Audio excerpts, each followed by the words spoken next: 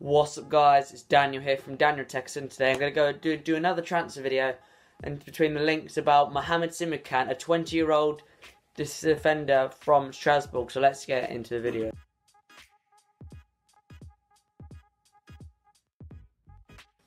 So about Mohamed Simakan, he's a 20-year-old talented defender from Ligue 1. He plays for Strasbourg. He's been linked with AC Milan also, and that could involve Fikayo Tomori as well. But Chelsea want to sign him as a fill-in-the-boots defender to fill in for Thiago Silva when he leaves, if he leaves at the end of the season or if he leaves at the end of next season, because he can trigger the end of his contract because he can extend it himself if he wants to stay, or he'll leave at the end of the season. So we need to try and sign. Lampard wants to try and sign him to fill in for Thiago Silva if he leaves at the end of the season. But if we sign him now, we would have 6 defenders if Tomori does not go out on loan, as Andreas Christensen looks like he's having a knee injury, but it looks like he's back in training, which is good for him after that knee injury that he sustained against Aston Villa. I mean, this could be a good deal. We could get him on a £13.5 million deal, but we could sell him for profit, which would be really good if we get him for if we sell him for profit.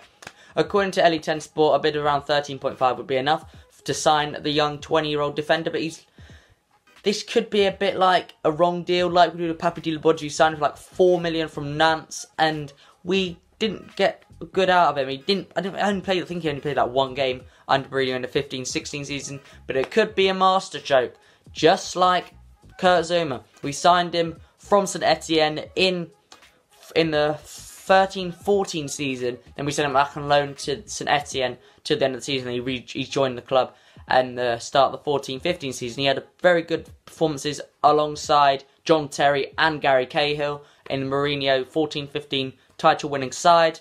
And then in the 15-16 season he was good, but then he got an injury against Manchester United. I can't remember what it was.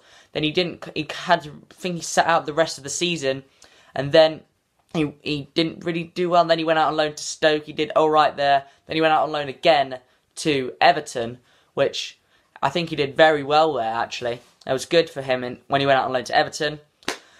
But could this be a deal? Could we send him back on loan till the end of the season, and then we get him permanently in the summer, and then he goes out on loan to try and get some more experience, and then to sign, and then hopefully do well next to Kurt Zouma, because 36-year-old Thiago Silva, he won't be here forever.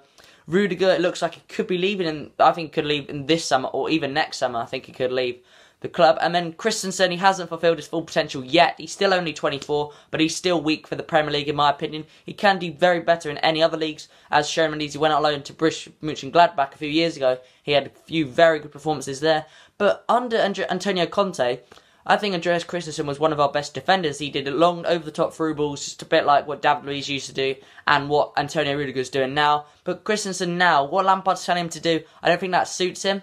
But what Lampard's telling Rudiger to do, I think that would suit Christensen better. So about Fikayo Tomori going to AC Milan. AC Milan have entered the race to sign out-of-favour Chelsea defender Fikayo Tomori. Fikayo Tomori is the 5th choice defender at Stamford Bridge behind Antonio Rudiger and Andreas Christensen, who both had awful seasons last year. And Tomori is probably our best performing defender last year alongside Kurt Zouma. Could this be a permanent deal? If this is a permanent deal, this is silly because he could still fulfill his full potential. He's only just turned 23 in December.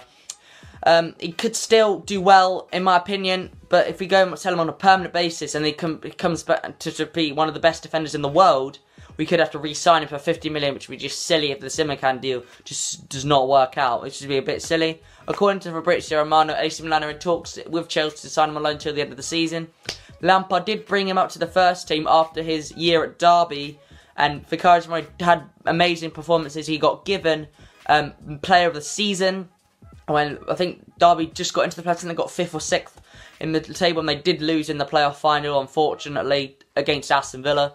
I mean, they didn't do well there, but yeah, nothing less about speaking about that.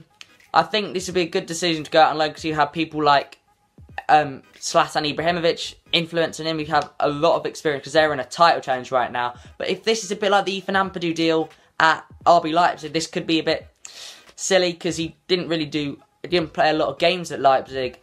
And then I think he played like 2 or 3. One was against Spurs and he performed really well and he shut out Kane and Son. Yeah, this could be something like that, but I'm hoping it's not. If he can start, this would be a good deal for him, in my opinion.